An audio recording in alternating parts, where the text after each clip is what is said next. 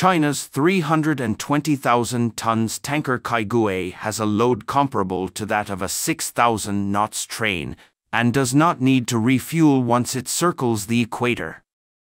How was the 320,000 tons giant ship built and launched? Let's take a closer look in this video. In recent years, China has made remarkable achievements in the field of shipbuilding, and its strength is not inferior to Japan and South Korea. Now China has created many sea giants. The most representative of these is the giant ship Kaigui. Speaking of the construction of the Kaigui, we must first mention the epidemic. Under the influence of the epidemic, global oil prices have plummeted. For a while, oil was dubbed a resource that is cheaper than mineral water.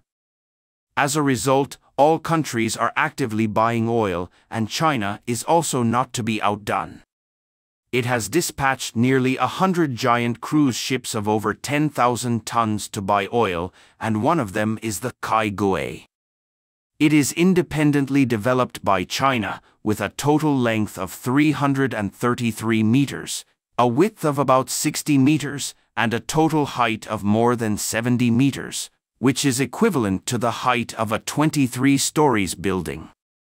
The deck area alone is almost 4 football fields, and the load capacity is as high as 320,000 tons, basically equivalent to 6,000 fully loaded trains. The displacement is also astonishingly large, about 7 times that of the Chinese aircraft carrier Liaoning. This Chinese 320,000 tons giant ship has extraordinary comprehensive capabilities. It has a speed of 31 kilometers per hour, strong power, and long-lasting battery life. It can reach more than 40,000 kilometers and can circle the Earth's equator. How did this 320,000 tons ship be launched after it was built? Why is it known as the best cruise ship in China? The manufacture of modern large-scale ships generally adopts a modular design and construction scheme, that is, each section of the ship is built first and then assembled in a unified manner. This method of shipbuilding maximizes efficiency, especially for ships of this size. But no matter what kind of ship it is, it will inevitably need to be launched after the construction is completed. Usually, a giant ship will not be built directly at sea.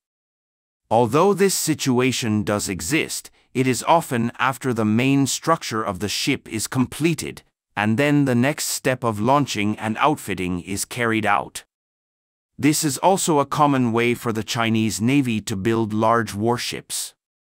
Because it can reduce the occupancy of the dock, but the main structure still needs to be built in the dock, so the step of launching is still required.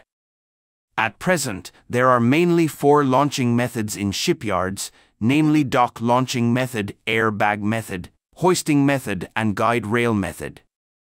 Among them, the dock-type launching method is to build a large dock first, one end of which is directly connected to the sea, and the other end is a dry dock. Large ships are built and assembled here. After the ship is completed, the gate needs to be opened to release the water, and the built ship will float. At this time, the giant ship can rely on its own power or tugboat to drive out of the dock. Although the dock method is simple, it occupies a large area and can only build one ship at a time. It may take several years to build a giant ship with a class of more than 300,000 tons like the Kaigui. The airbag method is actually very common. The principle of this method is to use the log to roll.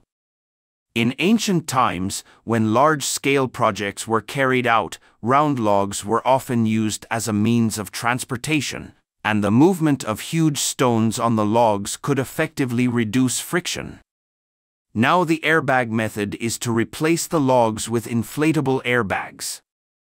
These airbags have a very good load-bearing effect, and the manufacturing cost is relatively low, so they are also an essential tool for many shipyards to launch ships. The hoisting method is even simpler. Use a large crane to translate the finished ship to the sea to complete the launch. However, this method is often only suitable for ships with a smaller tonnage. After all, the lifting capacity of a general gantry crane is only about 1,000 tons.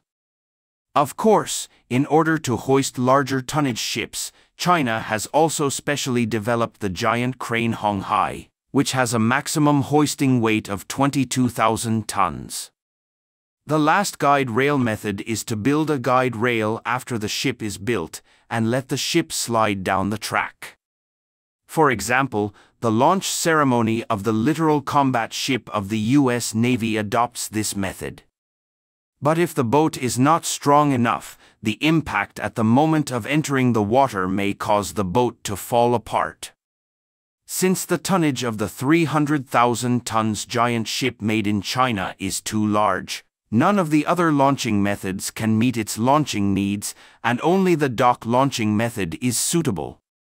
For some small and medium countries, the number of domestic large-scale dry docks is limited, which affects the efficiency of shipbuilding. However, as a big country, China has many shipyards in the country, so there is no need to worry about the shortage of shipyards. This is why the international oil price continued to drop last year, and China was able to send multiple 300,000 tons giant ships to the Middle East to buy bottoms at one time. Knowing how the 320,000 tons tanker was launched, let us learn more about the unique construction technology of this giant tanker. From all aspects, the Kaigui tanker can only be described as an exaggeration. As the largest domestically produced tanker in China, the Kaigui has shown a big character in various performances. It is larger than an aircraft carrier. Not only has a displacement equivalent to 7 times that of the Liaoning aircraft carrier, but its deck area is basically equal to the size of 4 football fields. Its load capacity is also greater than that of most oil tankers in the world.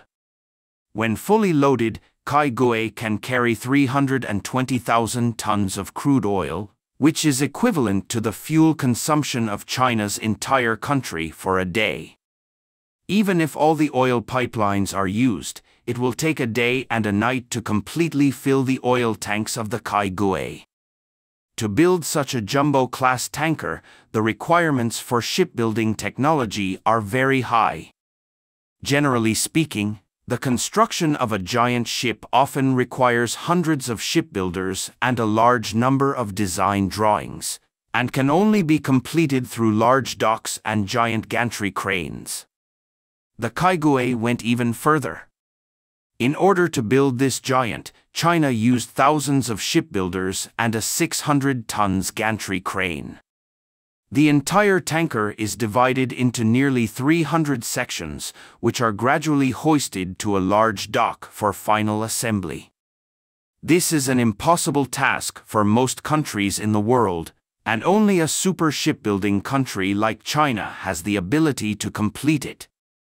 The appearance of the Kaigui also marks that China has stronger competitiveness in the world ship market. In the past few decades, Japan and South Korea have monopolized the world shipbuilding industry. Before the rise of China, South Korea was the leader in shipbuilding.